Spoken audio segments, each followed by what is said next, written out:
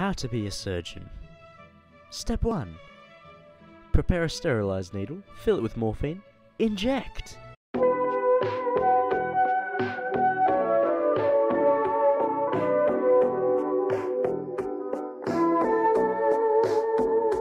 Step 2. Slap your a patient with the nearest object you see. You gotta make sure they're under for the surgery. Step 3. Step 4. Get rid of unnecessary things. Step 5.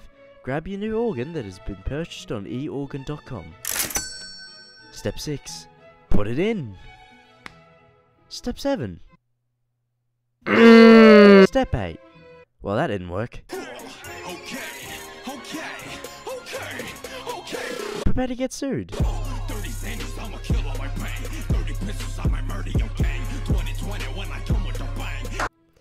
Step 10. Walk away legally safe with the paycheck you secured because the family didn't read the fine print.